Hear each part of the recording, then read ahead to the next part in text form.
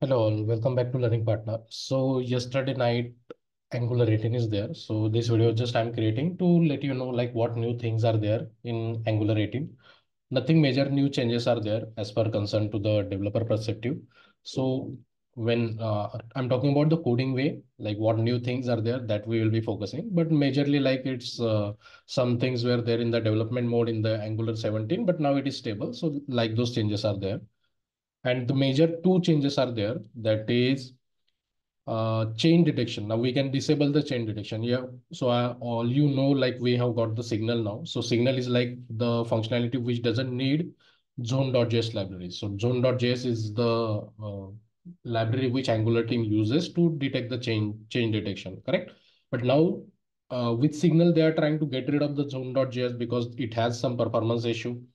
Then you might remember like how you used to write the redirect to in route. So now we can pass a function to it, and you can with some coding you can redirect to based on the whatever the scenario you have.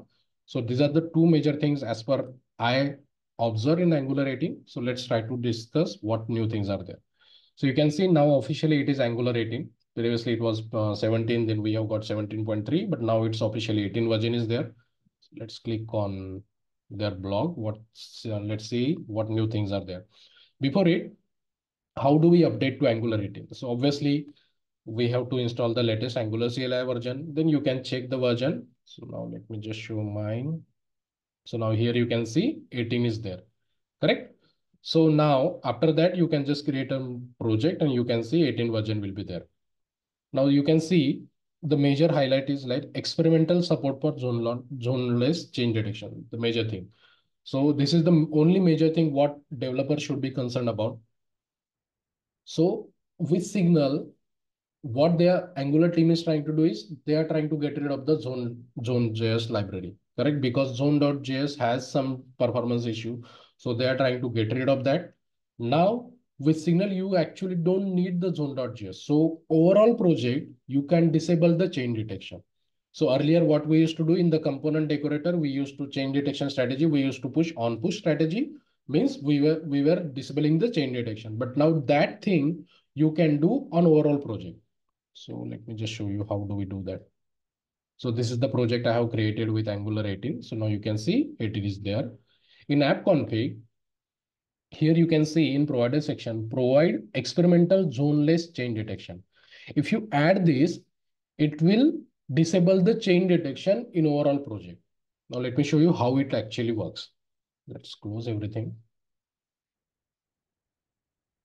Now just remember, we have disabled the chain detection by adding this property. Now here you can see I have created a normal variable and I have created a signal also.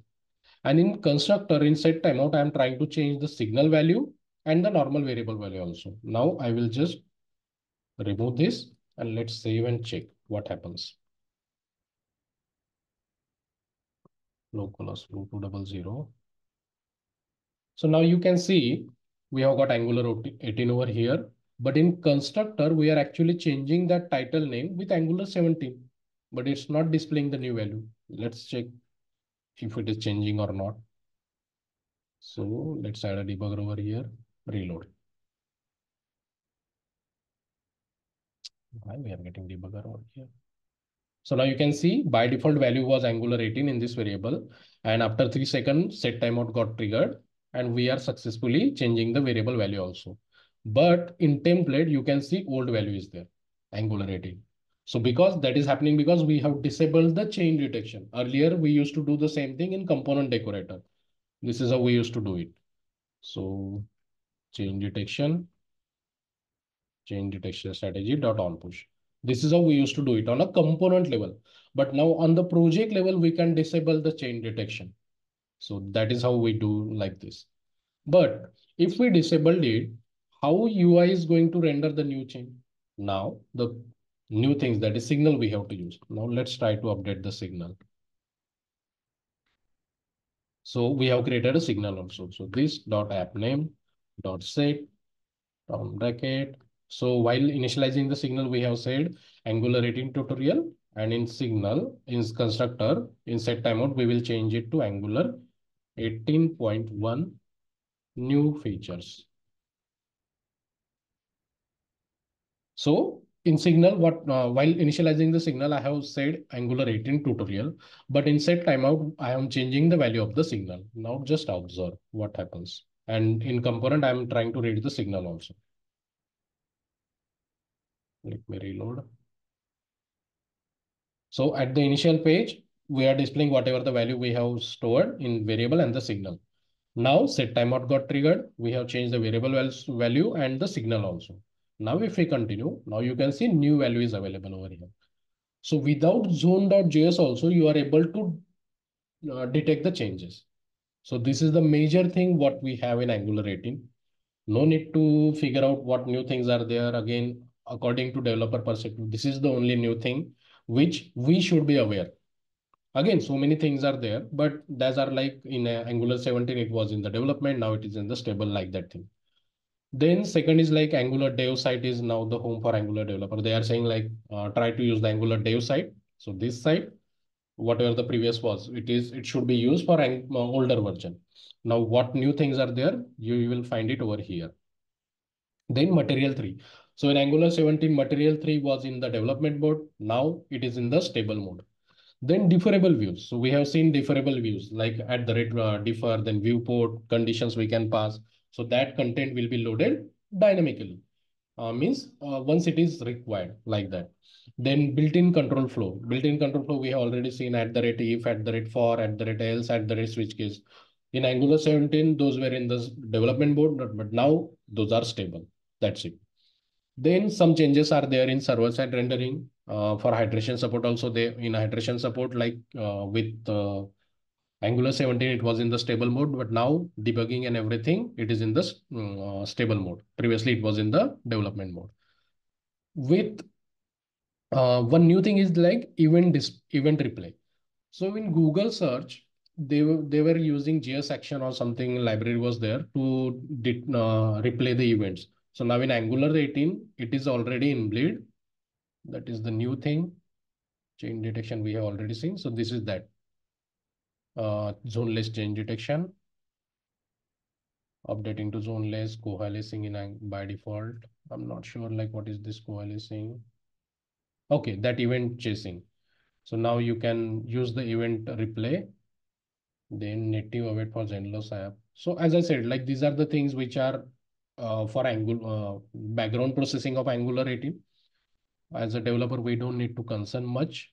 New home page, then material 3 is stable now. Signal API we already seen. Deferrable views are stable now. Built-in control flow is also stable now.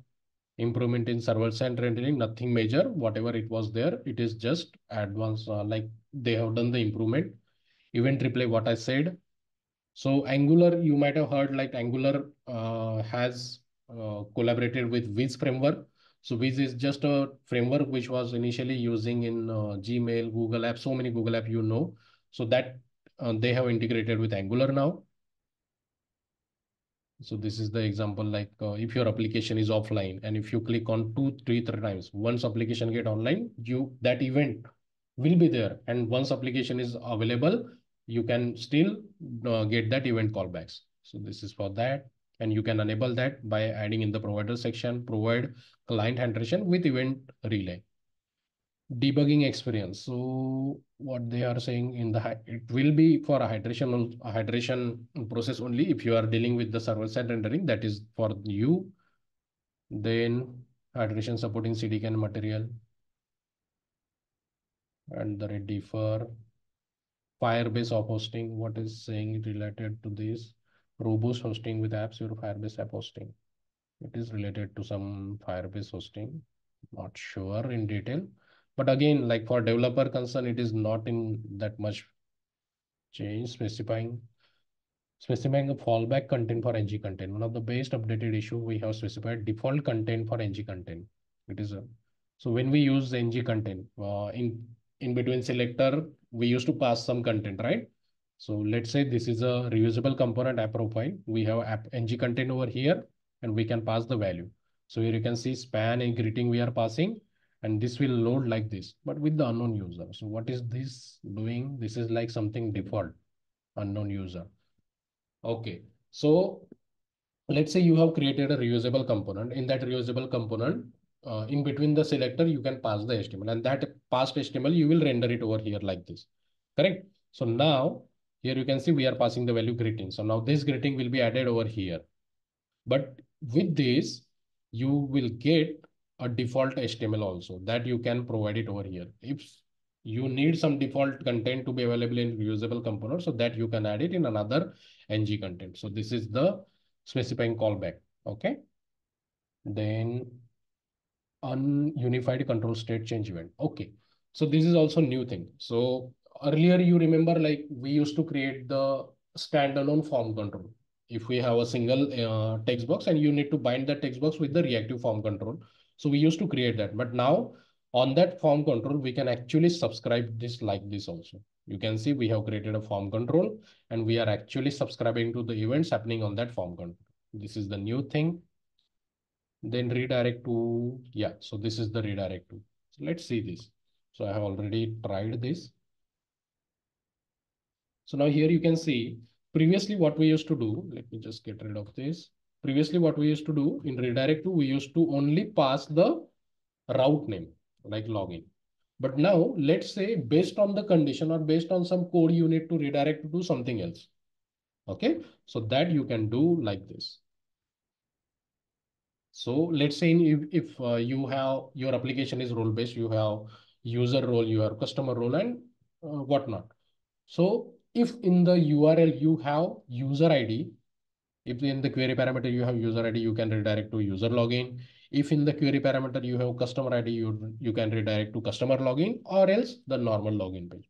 So earlier it was not possible, but there were so many scenarios where we have to redirect to where we have to redirect based on the condition. So now on the route level, you can write that. Previously, we used to create a what we can say intermediate component, and there we used to write that logic, and then we used to redirect. But now on the route level only, you can write that. So this is the new thing. Let's see what else is. Again, TypeScript 5.4 is there. This is just again for their purpose. So as to just summarize, these are the two major things. First, like chain detection, we are disabling, redirect is there. And for form control, individual form control, we can listen to the events. And material 3 is also there. And deferrable views and the built-in control flow statements are stable now. So nothing new, but as per developer, we should be aware about the zone.js changes happening. So as Angular team, obviously they are going to get rid of the zone.js. So make sure you are familiar with signal, how you use the signal, how do you update the signal value. That computed thing is also there. So make sure you are familiar with this. So that's it with this video. These are the new changes we have got in Angular 18. Okay, so that's it. Thank you. If you are new to the channel, please do like and subscribe.